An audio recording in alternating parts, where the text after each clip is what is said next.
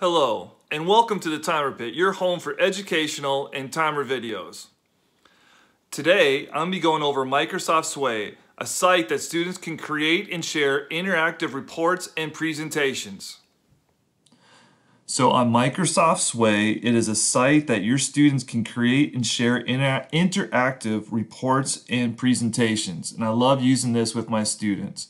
So to get started, there's a little login or icon right here. It says sign into your account, so go ahead and click it.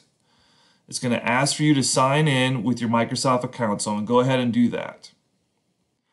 So once you get logged into Sway, this is what your screen will look like. It's very simple and user-friendly.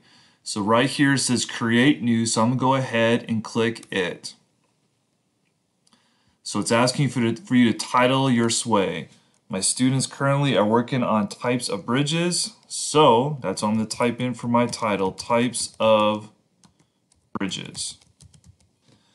You can see right here I can put a little background picture in there if I want. I'm not going to mess with that right now. You can see there's a plus button right here, so I'm going to go ahead and click it. So it gives me some choices of things to put in here, headings, text, media, images. I'm going to go ahead and click image. Now what I like about this, it's very intuitive because you already can see over here it's taken what I have typed in my title to help me with my search, types of bridges. So if I were to click it, you can see there's all types of bridges already popping up. Now I'm going to search for a specific type of bridge. I'm going to put Golden Gate Bridge. You can see here there's some wonderful pictures of the Golden Gate Bridge. I'm going to go ahead and select this one here and click Add. And over here I can put in a little caption.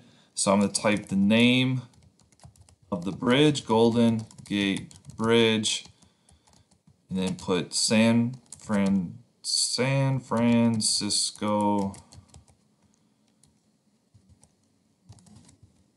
California.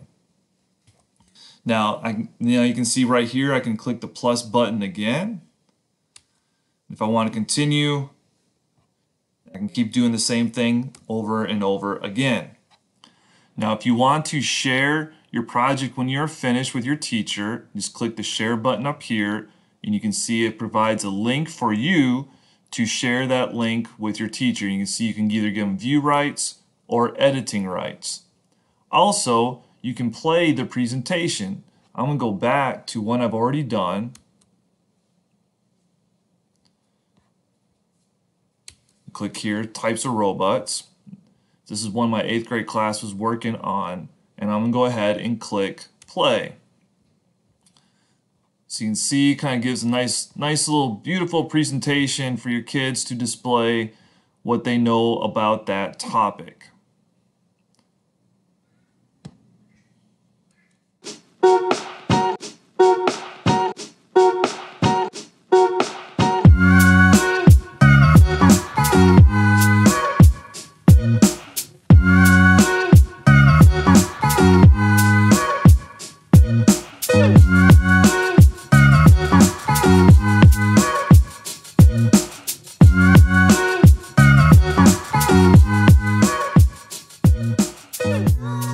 Thank you for watching. Make sure you click the subscribe button below so you can stay up to date with future educational videos coming soon.